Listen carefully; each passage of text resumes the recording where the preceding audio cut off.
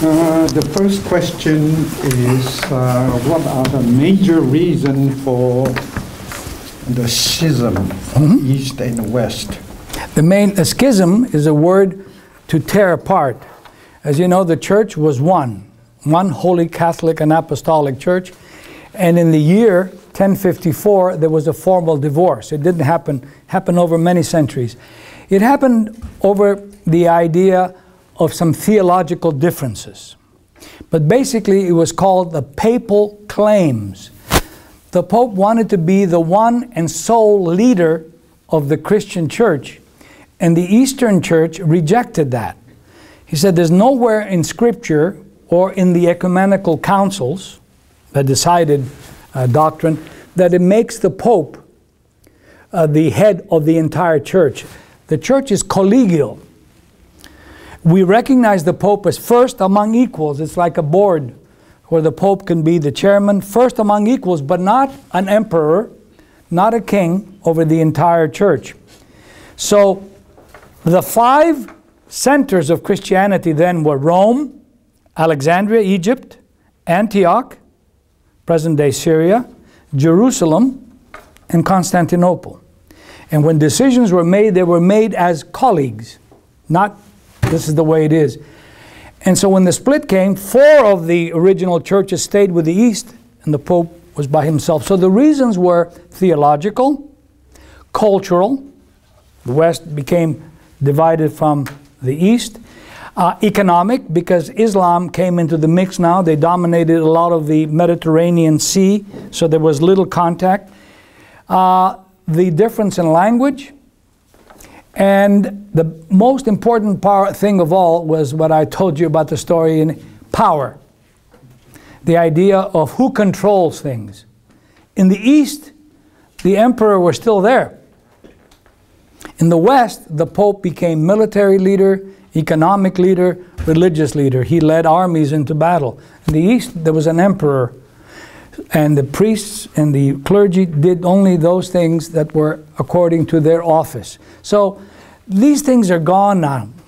These things are gone, and we hope one day to reunify, but those are the main reasons. You look back on it now, it's really silly.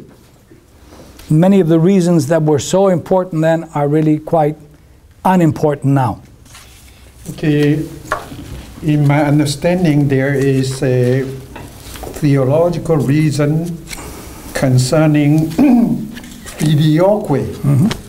The Holy Spirit proceeds from the Father. Okay, let me. And the Roman Catholics say, and the Son. Yeah. Filioque.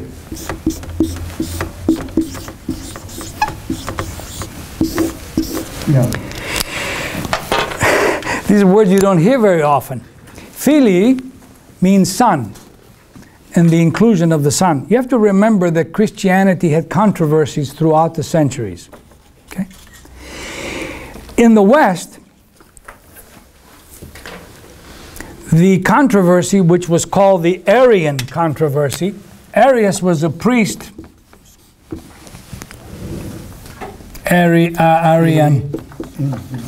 Arian controversy was a priest that essentially taught that Jesus was God-like.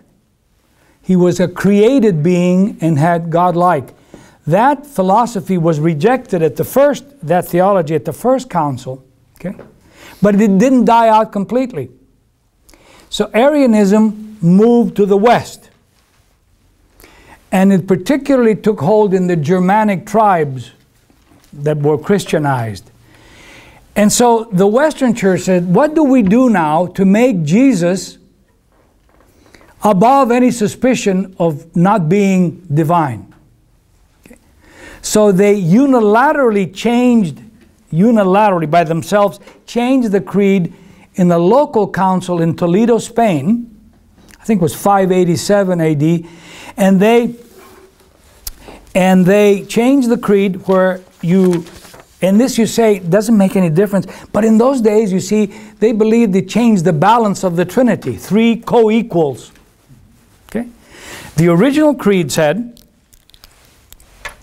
and I believe in the Holy Spirit, the Lord, the creator of life, who proceeds. Let me see if I can find the scripture. I think it's John, it doesn't matter. John chapter 6, who proceeds, who comes forth from the Father, who together with the Father and the Son is worshipped and glorified. Okay. Now the Western Church said now to move Jesus out of the category of being created and being like God, they changed it and they said the Holy Spirit who proceeds come forth from the Father and the Son. The Eastern Church said, wait a minute. It would be like changing the American Constitution from the Mississippi West without benefit of the entire country having an input. You changed this unilaterally. This was a council of the entire church. And so now the Holy Spirit, you change the balance of the Trinity. The Holy Spirit becomes a messenger because he comes from the Father and the Son. Yet Scripture says that Jesus says, I will not leave you alone. I will send you the Comforter, the Holy Spirit, who proceeds from the Father. He will send it, but he's not born of Jesus. So that became a huge controversy. Theologically, the inclusion of the Son, and politically, I beg your pardon? That's right. And politically, because it showed the West taking unilateral action without benefit of consultation. So that became the first part, the inclusion. Now, it doesn't make a lot of sense today. As I said, today people have no clue. I mean, they don't even know who the vice president is. If you watch some of the news on there, the young people today are not concerned about, if I bring 1,000 people randomly into a room and ask them what is the filioque, if one person understands it, it'll be too many. So those are important issues then. But now I think there's flexibility. So theological issues, economic issues, linguistic issues, but above all it was really theological issues and many other issues, and the power of the Pope. That's what caused the Protestant Reformation. Another question concerning Eastern Orthodox and Roman Catholic is that in your lecture you said that Eastern Orthodox is the beginning of Christianity. Roman Catholics say the same thing? Well, and the beginning, because no, there is no question of who's right or wrong. Number one, the New Testament was translated into Latin from the Greek in around 404 by St. Jerome in Jerusalem. Paul preached in a Hellenic or Greek society. Peter, who is considered the first, was Bishop of Antioch before he was Bishop of Rome. So to say who came first, it's like the Armenians say that Christianity was first in Armenia because that was the one that adopted it first. So it was one church. People didn't see it as West and East. All we're saying is, we're not here as competition. The roots came out of the Greek tradition, using the Greek language and the Greek culture, and the church is established especially by Paul and by Peter, not in Rome. Rome came later, but because Rome was the capital, that was the predominant place. So it doesn't matter who's first, who's second. The point is, what is the purpose of it all? See, the question all of us as Christians, those who are Christians, is why do we do these things? Why do we go to church? Why do we have stained glass windows? Why do we have a choir? Why do we have youth services where and then traditional? Why? And most people don't know it. It's just basically that's the way it is. And so again, it's not important. It's you judge a tree by its fruit. You judge a tree by its fruit. So those issues are no longer relevant from the old days. Okay, here's a question. If you believe in Christ, you'll be saved. You can go to heaven. If that's so simple, how do you make it? Well, as I said to you earlier, see, a lot of people don't. If you ask people, tell me what you think heaven is. Well, it's wonderful place. You live with happiness and joy there. To us, heaven is to be one in God again as we were intended. Heaven is to be in the full love of God. Hell is absence from God. You notice in the story of Lazarus and the rich man, he was in outer darkness. So hell is this outer darkness, this removal from the light and the love of God. So when a person says, I feel like hell, you notice how we talk in our country? I feel like hell. What does that mean? It means that I am separated from those things that make me whole. So the idea is not, the goal is not heaven. Heaven happens like life happens. It is pursuing the goal of being one in God. And one in God is to be in heaven, because all of us seek to love and to be loved. Every commercial on television is about being noticed, being loved, being cared for. And that's the important thing. The idea of being in the love of God, and that really is heaven. By the way, if you want to read, I think, an interesting book on that, which is the one by Dr. Ibn Alexander, Proof of Heaven. Proof of Heaven, he was a neurosurgeon who had 1% chance of surviving. His brain and his brain stem were fundamentally gone. It was a miracle that he returned, and he sees the kinds of things there that are exactly what we're talking about, this ultimate love, this ultimate joy in the source of where we came from. So this idea of avoiding hell, I'm not worried about hell. I worry about myself making my own life hell by the choices we make. So it's a different attitude, and I think it's a healthy attitude because it doesn't involve fear. Do you think that heaven is in terms of future, or heaven can be heaven begins here, and hell begins here. If you live in hell here, how can you know you're in heaven? And if you live in heaven here, how can you adjust or know hell? So it begins here. That's why Jesus was saying in the parable when the rich man said, well, send Lazarus back. And he said, no. He says, they have the prophets. They have Moses. We have the church, which teaches us to make the appropriate heavenly decisions here. It doesn't mean that heaven is constantly bliss. It means that love is possible here and it continues into eternity. Do you believe in creation or evolution? Evolution is creation. In other words, all of us have evolved from the little tiny little fetus that was implanted in our mother's womb. We're the same DNA, the same everything, but we've evolved into the persons we are. We're still the same. Orthodoxy doesn't believe that God made the world in 6 24-hour periods. That everything was made was by God, but in His own time. And there is a process. God hasn't stopped creating. Creation is still continuing. We're growing, we're maturing. So there is no argument between science, and even the Pope made a comments last week. There is no magic in Christianity. There's no abracadabra proof. I wish I could take the Bible and rub it, and Aladdin comes out with a poof, like, let me give you 3 wishes. No. So the idea is that we're all evolving. It's not a bad word. We believe God is the creator of all things, even the evolutionary process, that God is still in charge of that. And the universe is still growing, still moving.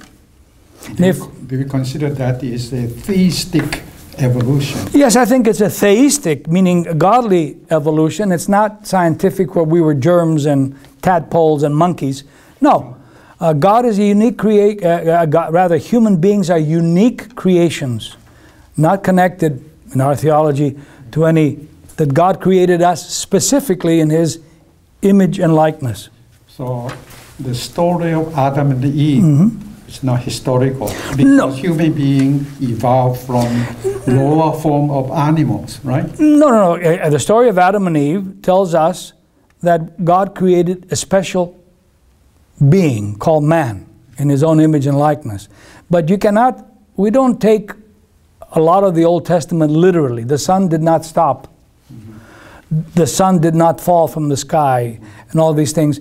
We believe the story of Genesis is an important story that deals that God created everything, but he created man at the end as a special creature that is like him in the characteristics of intelligence, free will, creativity. That we don't see evolution in the scientific point of view where at one time we were a tadpole, a fish, and we moved. That God, and we are still evolving. The universe is still moving. We're still evolving. Most of us, in our minds, we were only 25 years old just yesterday. We look in the mirror and you say, my God, what's happened? So, theistic evolution is very much a part, and the idea that people look at the Bible and they say, well, we think the world is 6,422 years old because we counted the generations. If that's what you wish to believe, that's fine, but it's not realistic. It's not realistic. Okay, that means that the book of creation, story of creation, is a parable, not literal. Not literal, it's a parable. It teaches us that we are unique beings, but to say that it is literal, like, you know, a lot of people will say the Bible is inerrant, it makes no errors. That may be true. It's how we perceive it. It's how we interpret it, how the church interprets it. See, I don't give my own interpretation. I don't go and preach on Sunday and say, you know, I had a revelation from the Lord last night, and the Lord spoke to me and told me. No. The Lord speaks through the church. The Lord speaks through many ways. And for us to think that everything in Scripture is literal, it says, if your right eye offends you, cut it out. If your right hand offends you, cut it. Then you have those people, the Pentecostals in West Virginia, who are snake handlers. When Jesus says, you know, you'll be able to drink poison and handle snakes, nothing will hurt you. You can move mountains. I'd like to move the Sierras. They're in my way to go to Las Vegas. You know, but these are metaphors and symbols. You don't go and take snakes and drink Drano and say, well, praise the Lord. You see, these things cannot be taken literally. You have to take them with broad idea. Do you believe everything in the Bible is true? Well, theologically, spiritually it's true, but not necessarily scientifically or historically true. Okay? What is your opinion concern in Catholic Church that priests are not allowed to get married, but in Eastern Orthodox are allowed? I'm married, have 4 children and 5 grandchildren. And my wife called me and wondered where I was. No, the early church for the first 1100 years allowed married priests as an option, as well as bishops. St. Peter was married because Jesus healed his mother-in-law, his mother-in-law from a terrible headache. So the early church allowed optional marriage. So you chose celibacy, meaning be single, or you chose to be married. The Eastern Church never changed that rule. The Western Church, that's one of the reasons, Western Church unilaterally changed it and said in the 11th century, at the last part of the 1000s, that from a certain period on, all priests would have to pledge celibacy, poverty, and obedience. And in the Eastern Church, we don't have celibacy. Now, I should say 10% of our priests choose to be celibate, their own choice. I could not have been a celibate priest. I don't have that gift. I'm not sure it's a gift. I prefer to have my children and grandchildren. Yes? I did a little bit study on the celibacy. My question is, okay, the church says if you want to be a bishop, you cannot marry. That's right. But how does a young seminarian decide to marry or to become a... You're absolutely right. If I'm a new young student, I like both. Yeah, very good question. which is something that I disagree with. In the Eastern Church, I cannot be a bishop because I'm married. In the early church, they made bishops celibate because they were always traveling. You could never have a family. You were here, you were there, you were here, you were there. Now I can go tonight on the red eye to New York, have breakfast, go to a meeting for lunch, and fly back. See, so it's impractical today to only have men who are celibate, who are single. That's a flaw, I think, in the church. Another flaw, because I'm not here to cover up and to give you propaganda, is if my wife passes away, God forbid, I can't remarry. So I have to have enforced celibacy. We have a very young priest, 42 years old. His wife died of cancer. He has 3 young children. Now, he can leave the priesthood, but he cannot go and marry and come back. Stupid law. Stupid. But I can't change it, you see, because I'm a soldier. It's like the soldier or a sergeant or a captain in the army. He thinks the general's rules are really crazy, but he's not going to go and change them. So these are things that the church is working on. But you're absolutely correct. When you're 22, 23, coming out of the seminary, you're full of life and vigor, you have a difficult time. Now, one last thing on this, and this is the scandal in the church, in the Western church especially. All of us, with all due respect here, are sexual beings. And I think one of the great issues in the Western church has been the issue of homosexuality.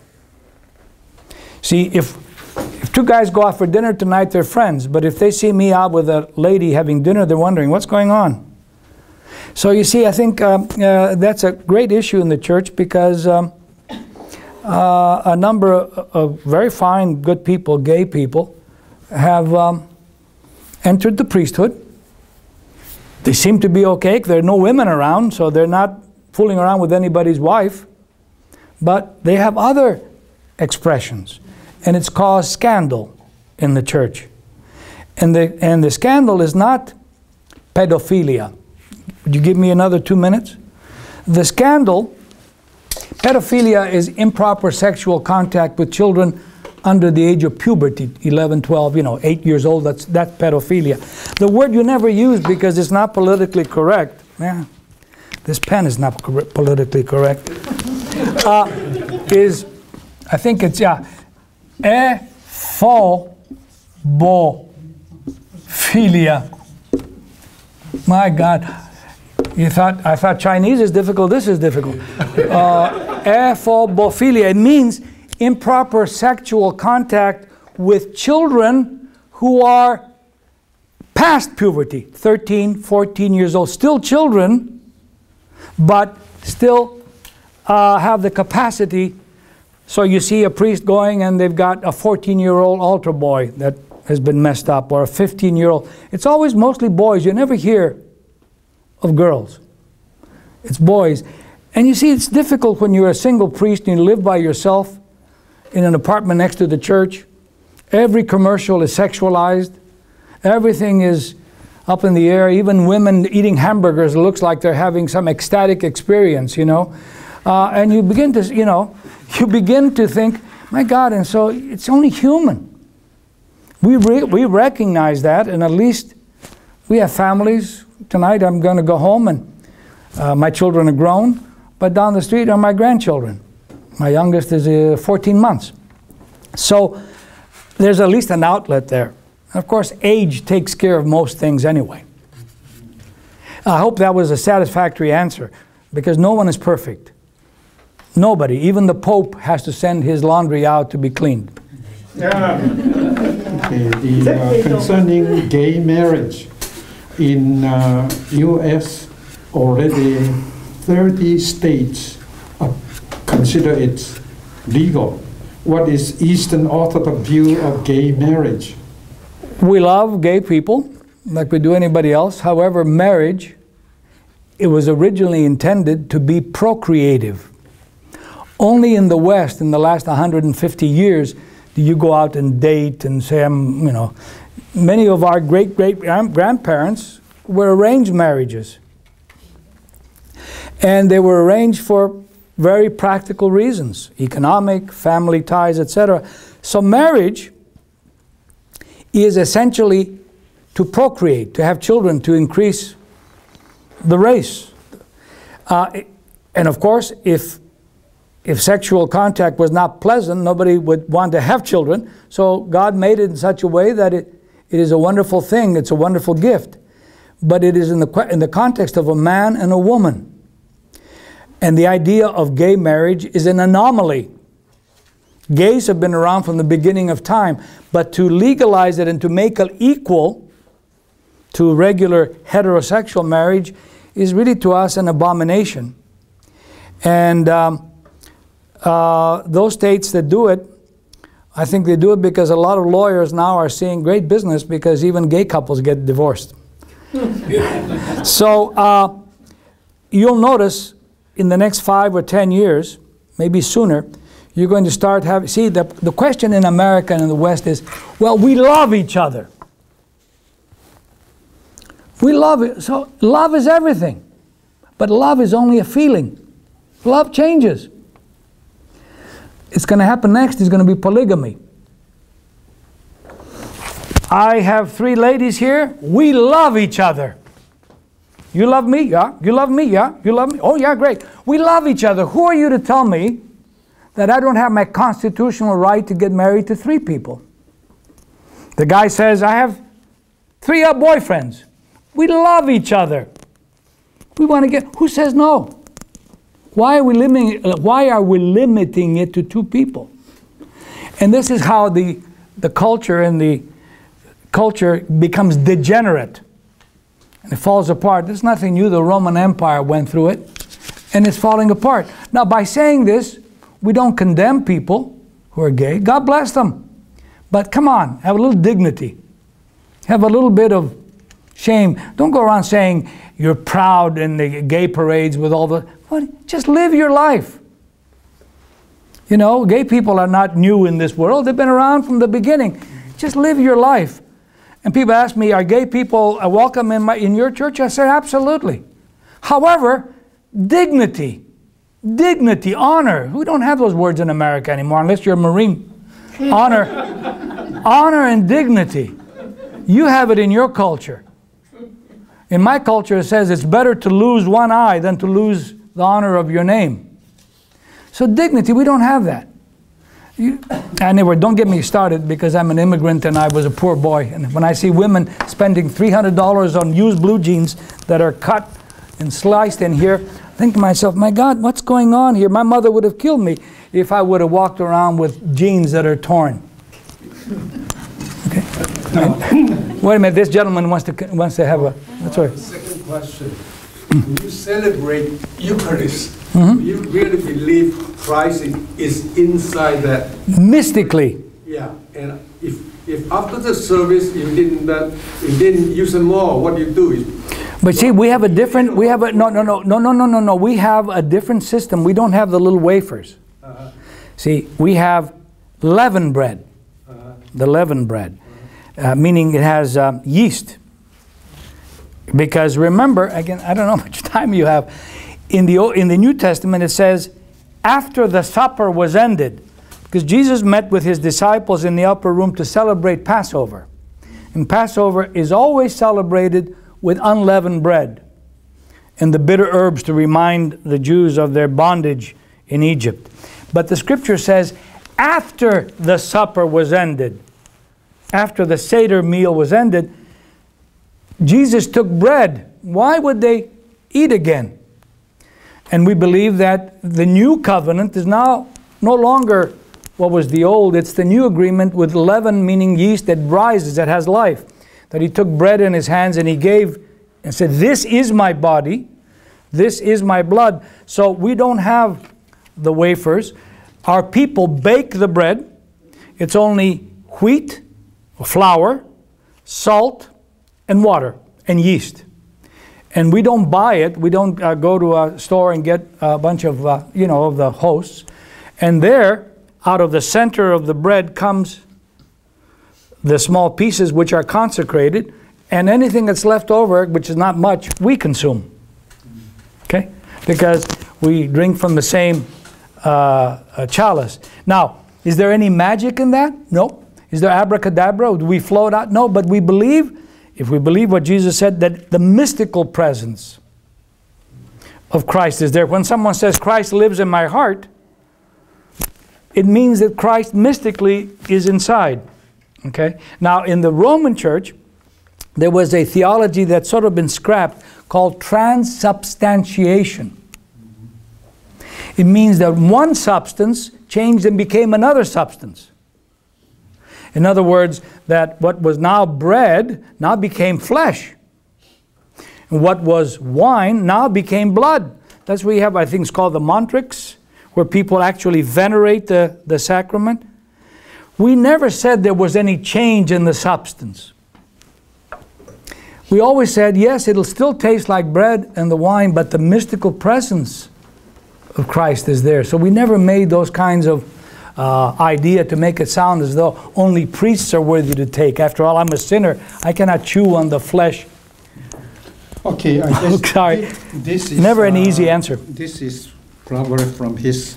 You did answer one question here, but he had other question that do Eastern Orthodox say Lord's Prayer, and do you have Pope or Cardinal and so forth? Well, of course, we use the Lord's Prayer because the Lord is the one that taught us when He asked, should we pray? And He gave the example of our Father. Notice it isn't my Father. Jesus' prayer, not Lord's Prayer. Jesus' prayer. Well, Jesus' prayer doesn't matter. The Lord, Jesus is the same thing. It's like getting Kirkland water or getting Fiji water. It's the same thing, different anyway. So we don't have a pope. We have patriarchs. The early church had patriarchs. There were bishops of the Pope is the Bishop of Rome. Okay? Pope just means daddy, papa. Okay? And we have patriarchs in Constantinople, which is now in Istanbul, in Alexandria, in Egypt, but there's, they've gotten small now because of the Islamic influence.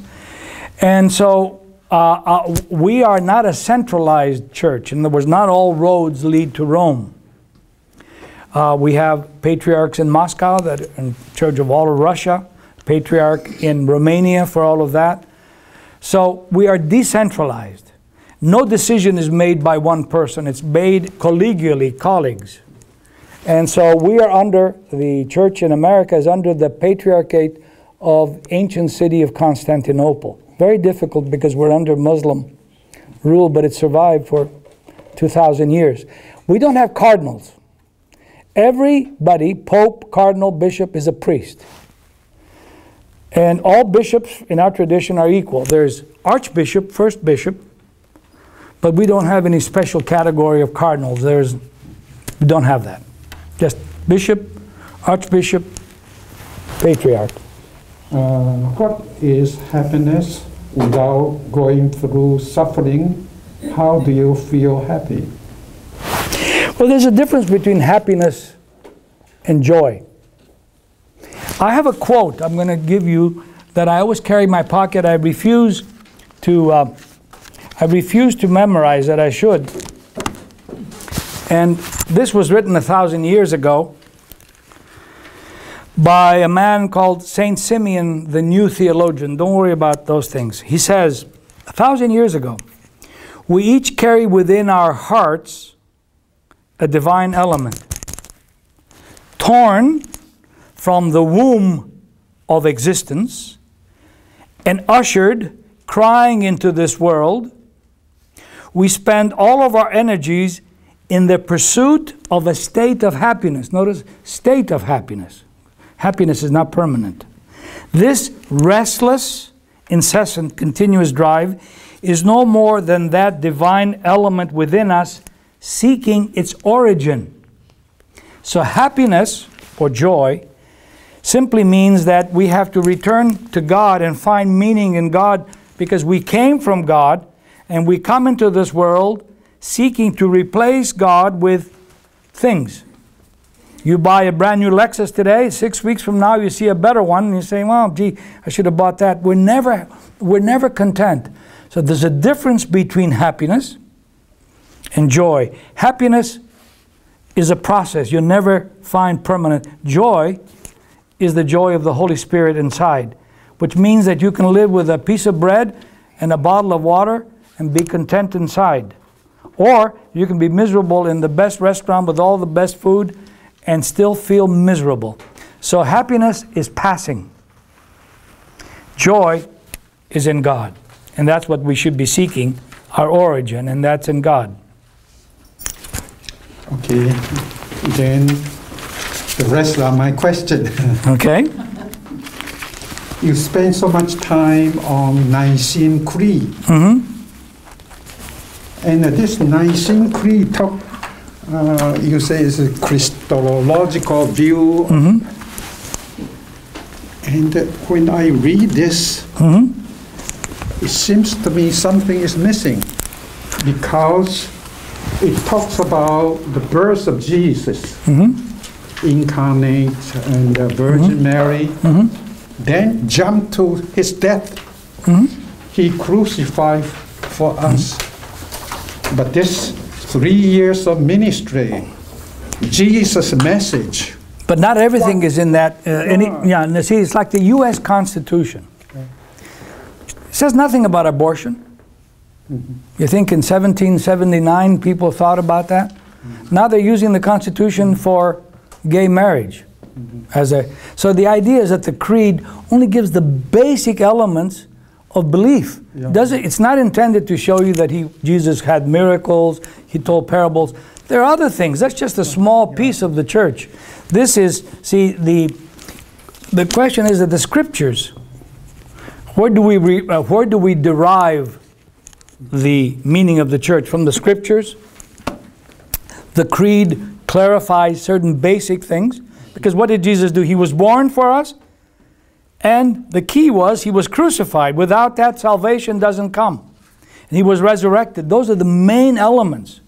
There are a lot of people who did wonderful teachings in philosophy and parables, but only Jesus was, in our position, human and divine, and those are the significant points. The rest we get from Scripture, the rest we get from the many other things in the church.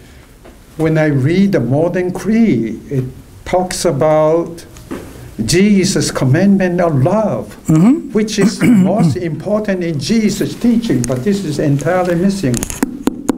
It's in here. Yeah, but that's... Yeah, but you can't put that in there because Jesus is love, Jesus is mercy, Yeah. Jesus is justice, Jesus is compassion. Which do you put? Okay. The Nicene Creed is the product of 4th century. Yes.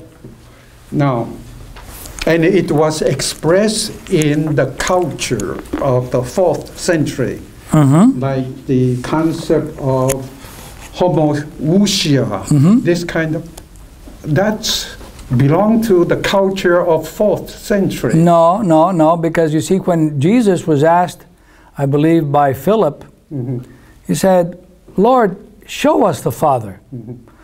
And Jesus said, when you see me, you see the Father. The Father and I are one. So the idea is, in trying to define, the church didn't need definition the first 3 centuries because it was underground and persecuted. So now as people got up, as I said, they were looking to find out, to know exactly. So the idea of the same essence showed them, for example, what it meant. They may not have used this example. The example they used often was the sun, the star, which you cannot look at, you cannot touch, is the source, is God the Father, who is beyond us, transcendent. The light is Jesus Christ, and the heat is the Holy Spirit. So when you go out tomorrow morning and say, oh, how nice the sun is. No, you can't say what the sun is. You only know its product, its warmth, and its light. So either way, you have one essence. The light and the heat is connected to that source. You have to understand those things, because a lot of people think we have 3 gods. I teach at Loyola Marymount, and many of my Protestant students have no connection to the idea that Jesus is divine.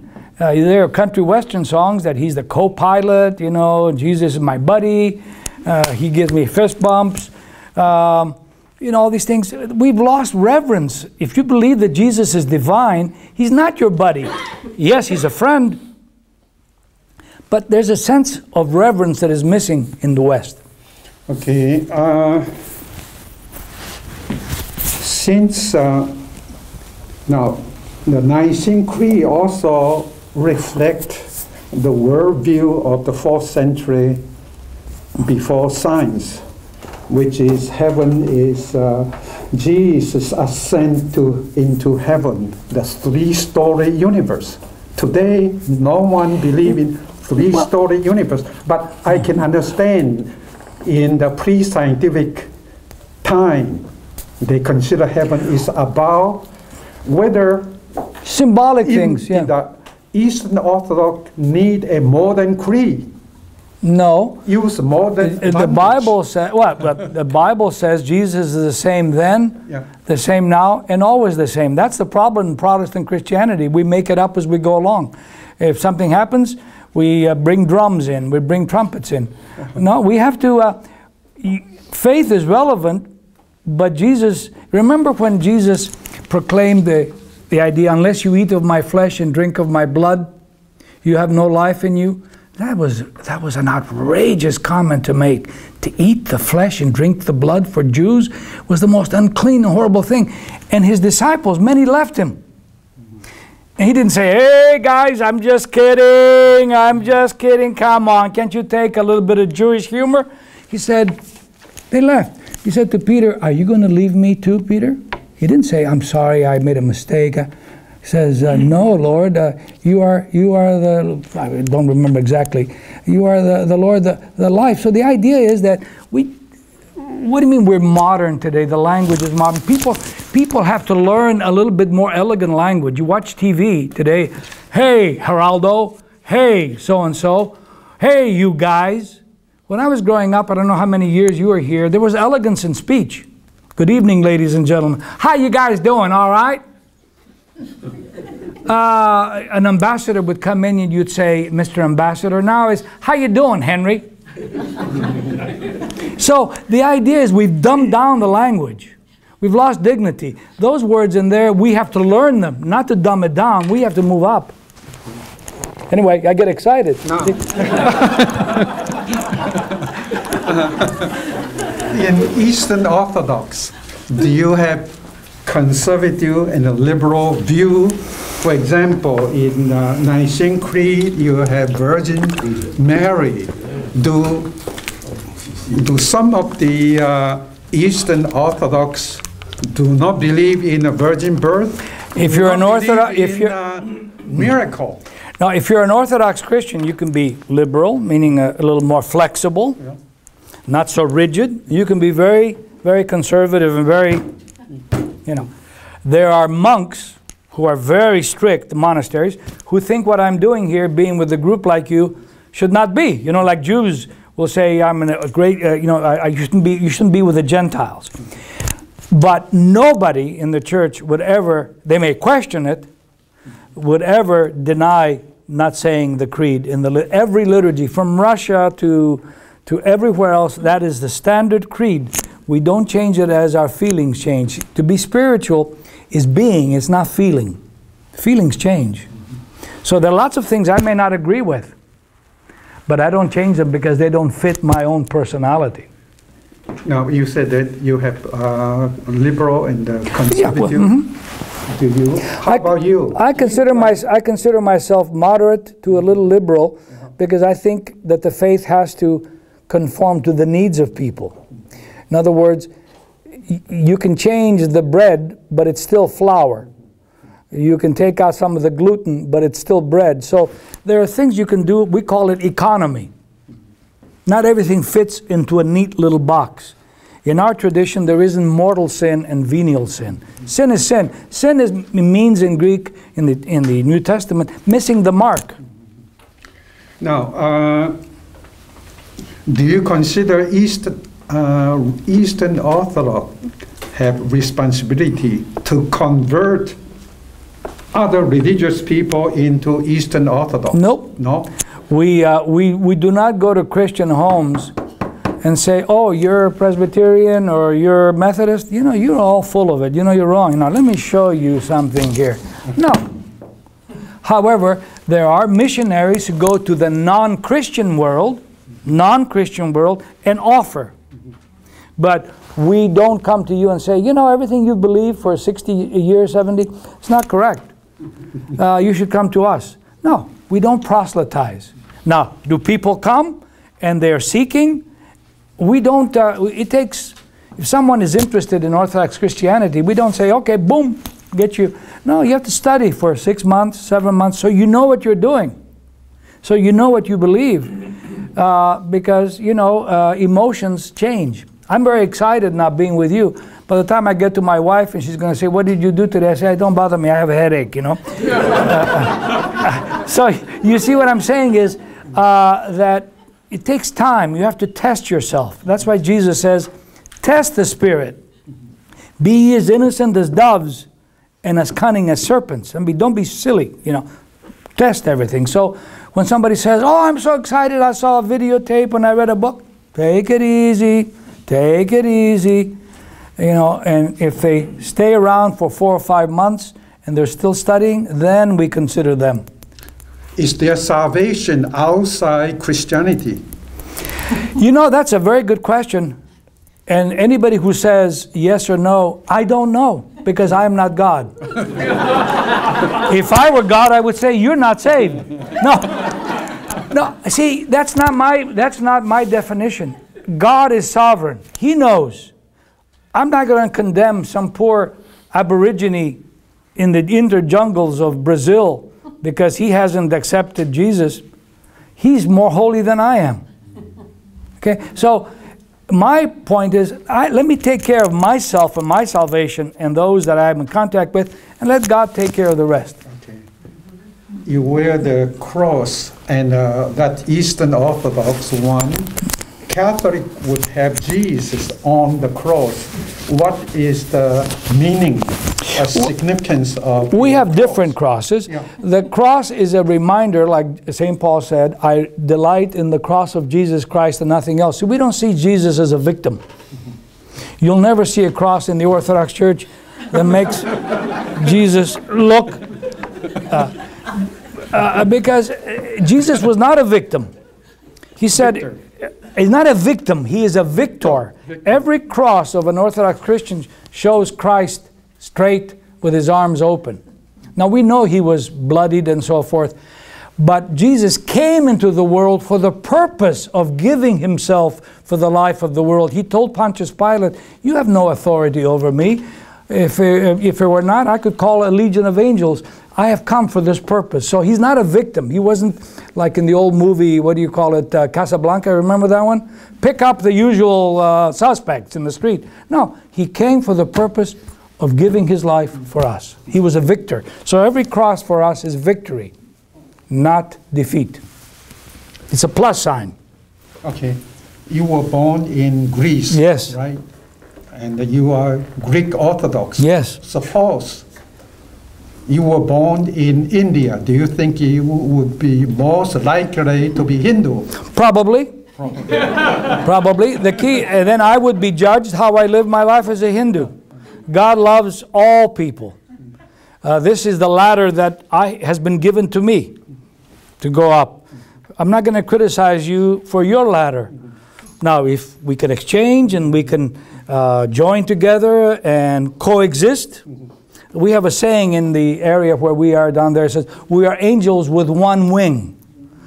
We can only fly embracing one another. Be careful. I'm married, so I'm okay. So we have to embrace each other. We have to embrace, especially in this culture. You know, we have to cooperate together. We have to get away from collision to coalition. Most of you are immigrants from Taiwan. You came here, you had to cooperate in your business and do business according to the rules. Here, when you went home, you could do what you want. If you wanted to speak your language at home, fine. But when you had your business, you had to at least communicate with the local people. So we don't condemn anyone, we don't judge anyone, because in Greek we say, if I point my finger at you, there are 3 fingers pointing back at me. So, okay, I recently read a news that in Greece, that the Eastern Orthodox priests would not conduct funeral ritual for those who have cremation. And the law of, that in Greece, the government, secular government, especially the mayor of Athens, says that cremation is good because we need more space for housing. But what is the view of cremation in this country? In this country, we view cremation as a pagan rite because Paul says that the body is the temple of the Holy Spirit. It should not be artificially destroyed. Artificially means, now, if you die in a fire, God forbid, that's the way it is. But to artificially destroy by saying it takes up land or it pollutes the earth is very pagan, because remember, Christianity was a reaction to the pagan ideas of burning and fires. So we believe in natural. Now, we don't do funerals, but we do little prayer service. We don't abandon our people, but we don't do the full funeral. So funeral that does a cremation, it does not receive the full funeral. We believe that the Holy Spirit we are the temple of the Holy Spirit, and we ought to be returned to the earth naturally.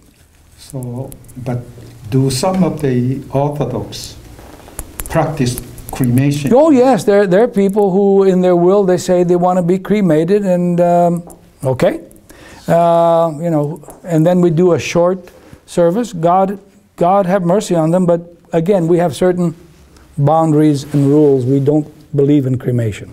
Okay. One of the important things you did not discuss is concerning the icon in your church. You have the icon of Trinity, right? The Father, Son, and the Holy Spirit. But according to Eastern Orthodox theology, God, one hand, God is beyond. That's right. That icon you saw at St. Sophia was not correct. Okay. God is beyond. That's right. And why can you have the icon of Father? Yeah, well, see, that's a mistake, because in the West during the Renaissance, artists began to make God look like a skinny Santa Claus, long beard, an old man. That's incorrect. God is unseen. God is unknowable. God is beyond us. But it filtered into the art. In the West, especially if you go to Mexico, you see Jesus as a young guy and then God as an old man. That's totally incorrect. But it filtered in, and they made the mistake when the immigrants came here. They copied the Renaissance paintings. Iconography is only possible because Jesus became the image of the invisible God. You cannot show God unless you show Him symbolically. And the way we show the Trinity is the three angels that came to Abraham, symbolically. But you do not depict God the Father. He is unknowable and unseeable. Icons simply are images of those individuals or scenes that pertain to those things we've seen and touched. So icons are not worshipped, they're venerated. Like you would have a photograph of a grandfather or someone that you grew up with, and you look at them and you say, ah, what a special person. And that's it. They remind us of this means. It's a means to draw us closer. So if you go to a gas station and you smell gas, you think about driving. If you come to a church and you smell the incense and you see this, you're focused on the spiritual. So that's what it is. But you were right. Our depiction there is wrong. But if I replace it, they replace me. Because it's been around too long, you know. Yes. Further than your services to your people in the church, how do you practice the Christianity prayers daily? Do you do meditation or some other things for spiritual exercise. Yes, I'm only, see, it takes me a whole semester to teach this class to the students, and I can't do it in 2 hours. Yes, we believe in personal meditation and prayer. We even have what is called a rosary. I have it on my wrist. We have longer ones where we pray and we meditate on the name of Jesus. And the prayer is one-word prayers, because God knows what we need is to be to focus. See, we have what we call monkey minds. You know, monkeys are jumping all over the place in the jungle. And so when we start to pray, we're thinking, well, gee, I'm going to have for dinner tonight. You can start. So we can't focus. And meditation is to begin to focus on God without any images, without anything. And so the Jesus prayer for us, Lord Jesus Christ, Son of God, have mercy on me, is something, not a mantra, but it's repeated. And it brings focus, and it brings silence, inner silence, and it brings us closer to God. And to keep our hands involved, each knot is a prayer. I have a longer one. It's a prayer. We make it out of wool because the clicking of the rosaries, the Catholic, make noise. So the idea of stillness and quiet is very important in our tradition, because in America, God bless America, too much noise. Everything is noise. Billboards, everything else. You go down the freeway, some guy that drives a car like a tank, you can hear him coming, boom, boom, boom, boom, boom, boom, boom, boom, boom. You know, I think to myself, noise, noise, noise, noise. And what I'm looking for in my life now is peace, just a few moments. That's why we love gardens. People we want to return to the gardens. And we're in the desert. The desert is, you know, all this. So we do meditate, but we're teaching our people. But here, everybody's chasing after stuff, and it's difficult. But there's a whole new awareness, a new movement of stillness, meditation, and prayer. And we have different methodologies for it. And this is not the time to talk about them, but we do have morning and evening and prayers. Because the idea of prayer is not just once in a while. The idea of prayer is always standing in the presence of God. Whether you're taking out garbage, whether I go on the road now to get back to Los Angeles, I can turn off the music and stop the guys from screaming about Obama or screaming about Hillary. And I can just use that as a mobile prayer unit. Keep my eyes open and focus on prayer. Can you give an example of the shortest prayer you do during meditation? Shortest prayer, Jesus. One word. Because the name says, you've not asked anything in my name. We call these monologistos. Mono is one, logos is word.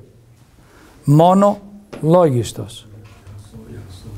Yeah, mono, like, you know, and logos, one word prayer. See, you get these politicians who go to Washington and say, oh Lord, I hope and pray Social Security gets going, and Lord, help the Defense Department, and Lord, make sure that I get my Medicare.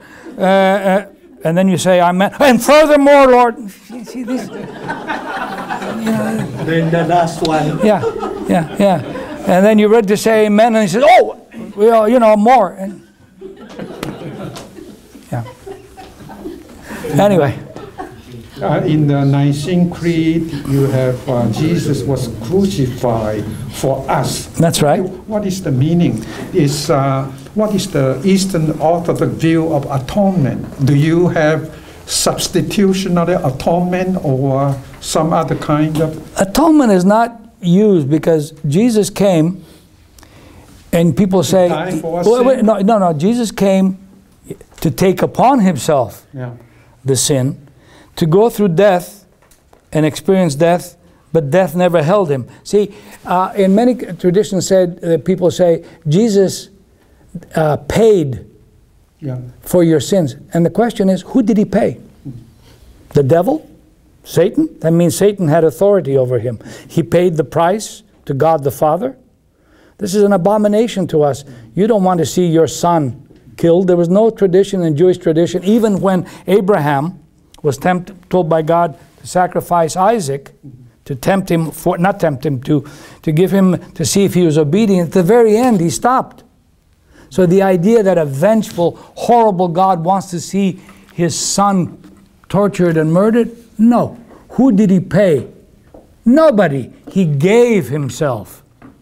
And in giving himself, he took upon himself our sins to open up the doors for paradise again, but death could not hold him. Is his death like martyr? Or No, Jesus is not a martyr. and did he die for our sin? He died for our sins in the sense that now what sins? Did he die for the sins that I'm committing today? He died especially for the sin of the original transgression and to bring forgiveness.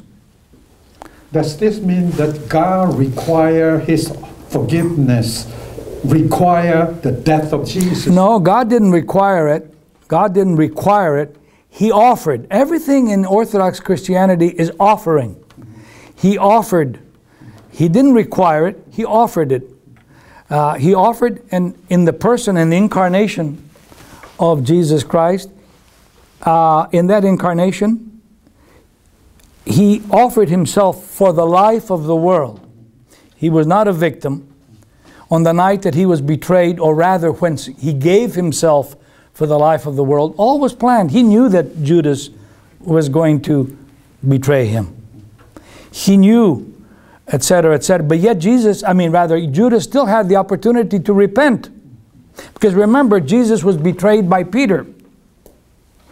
You know, the Catholics say, well, Jesus said to him, "You are Peter, and on this rock I shall build my church." But just a few verses before, he says, "You are Satan, get behind me."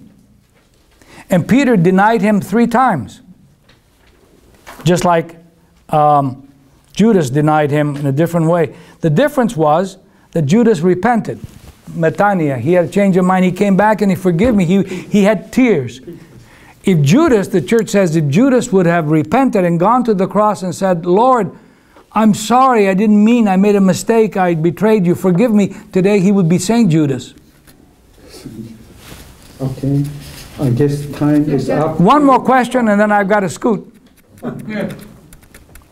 God knows that Eva and Adam will eat the apple. Did he know? Did he know? You know, he gives us free will. That's right. But he give you the free will. You know, the idea, You know. he knew human weakness, but he did not deprive them of making that decision. People say, how did God allow 9/11 of those airplanes hitting? We're watching too many science fiction movies. You want a hand out of heaven to grab the plane, bring it down and shake out the terrorists? Then we will be robots. Okay? So the idea is God knows, but he allows us to make those decisions. He allows us to be responsible for what we do. And oftentimes we become victims of somebody else's irresponsibility. It's a very touchy question. I wish I could give you a black and white answer. But if God loved us so well. I'm sorry? If God loved us so well, then why, when he created a human being, he would give us those kind of things and cause so much trouble for the human being, rather than human beings call the trouble. Joy. Yeah. Just give us the joy from the beginning. See, you'll never know what joy is until you've known bitterness. Exactly. That's why A blind person doesn't know what the light is. I asked that question before. That's why I asked what means it. See, God always has loved us, but in the story of Adam and Eve, it is Adam and Eve that rejected his love. See, I can tell you, if we were friends, that I love you, but you can say, hey, I'm not interested in your love. So the point is that God loved all of his creation, but the creation in the persons of Adam and Eve didn't love back. They broke it. It wasn't God that broke the covenant. It was them. So we say in Orthodoxy, God has all the power in the universe, but he deprives himself of the power to force us to love him. To me, that seems God is kind of jealousy person. He wants people to prove to him that they obey him or not obey him. Because if he, from the beginning, he can make a human being well, and that gives the love from the beginning, the first time, then. But love also means discipline, just like we love our children and we have to discipline them. Love also means suffering. Love also means a variety of things. So love is not just bliss. Yeah, but this rule or this nature, the human being are created by God from the beginning. He gave us free will to make choices. All the problem is caused by God from the beginning. Well, I know this is kind of ridiculous sense. No, that's okay. We all are free to think, but no. But again, if we were robots, there would be no life. If everything was planned and we were robotic, what's the point? So the decision you need to make is what you do when you walk out the door tonight. You can either make the evening heavenly. Eating dinner. Oh, that's good. And now wait a minute, and then it depends what you order on the menu. Oh, I did already. You did already? I'm sure it wasn't hot chili. No? Vegetarian. Vegetarian. You see, you made a choice, and you will live by that. Somebody who doesn't have vegetarian and has something spicy, tonight they may be up all night. And so, choice is key. Anyway, God bless you. Thank you so much for your hospitality. And I hope we see you again soon. It was fun. The time passed. Oh, it's okay. Thank you, doctor. Thank you, professor, doctor. Yeah,